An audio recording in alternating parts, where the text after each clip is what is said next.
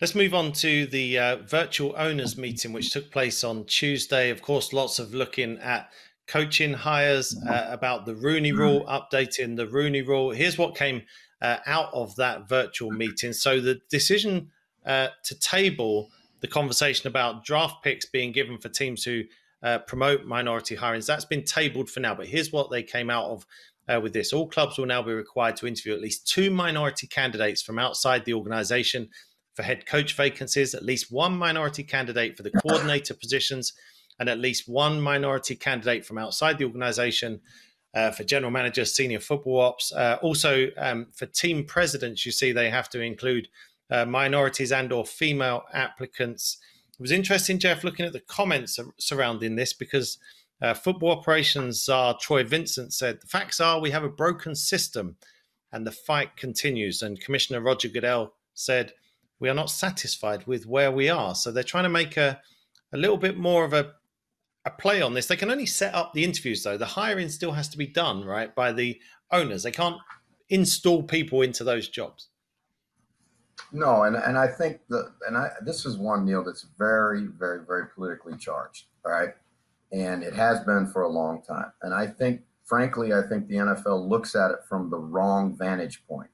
And if there is a lack of a minority pool for them and they want minority hires, then instead of looking at the top layer, I'm talking about the NFL and interviewing for head coaches and coordinator positions, they have to go down further and further. And this has to start with education and preparing these guys for opportunities to be head coaches.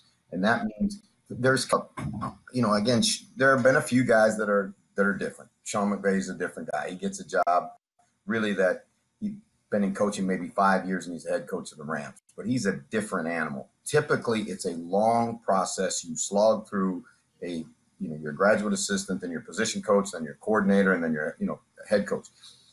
They have to improve it from the bottom up, not from the top down. Because when you look at it from the top down, really what you're trying to address a situation right now that you should have addressed really 30 years ago or 20 years ago, and we would have a different, we'd have a different situation. Now, again, remember that the owners own the teams, and it's their right to hire whoever they want to hire, right? And again, you hope it's the most qualified person, but obviously, it's something that I think the NFL knows is not right, and they know it's broken, as Troy Vincent said.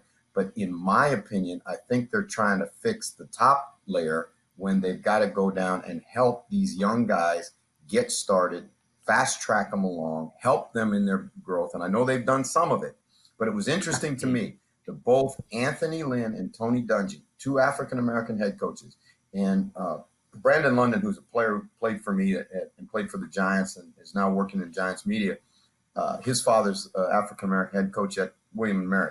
And they all came out and said, what are we thinking? We have to bribe the teams to hire minority coaches. That devalues the minority coach when you do that. And I think they're trying to get the thing fixed, but they got to be careful about how they fix it. Yeah, so only 3 African-American head coaches in the NFL at the moment. Mike Tomlin of the Pittsburgh Steelers, Brian Flores of the Miami Dolphins, and Anthony Lynn of the Chargers, as Jeff alluded to. So, Jeff, a lot of white head coaches, and then the entry-level positions go to a lot of their kids. So you're right. I mean, you want to start it from the bottom up, right? Right, and I think that's another thing they need to address. And I understand, there are nepotism laws in the United States where you just can't hire your child just because he's your child. And, for a lot of the young sons of, like, for example, I will tell you, I know this for a fact. There's a defensive coordinator in the league that when he gets hired, the understanding is that you're going to hire his son too. And that's just the way it is. Now, is that right? Not in my world, it's not. But again, the reality of it is that's the way that's the bargain you got to buy into.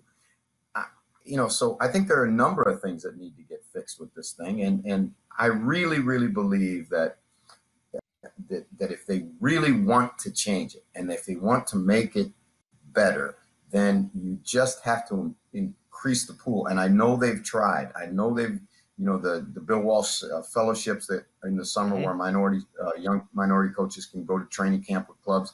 those things have helped. They certainly have helped. Thomas McGahee, who's the special teams coach with the Giants, got into the NFL that way. And NFL Europe, frankly, when we had NFL Europe, was another avenue where they could develop young African-American coaches. But we don't have that anymore. So they've got to come up with another way. And I think they maybe need to go down even further, Neil, and incentivize the colleges to not only fast track their African-American coaches, but, to improve the level of education that they get and their experience. And it's coming with women too, Neil. As the women now start to fight for their right, you see now they're talking about front office jobs, but there's starting to be women in the coaching ranks now, and I think that's good. There should be diversity in coaching.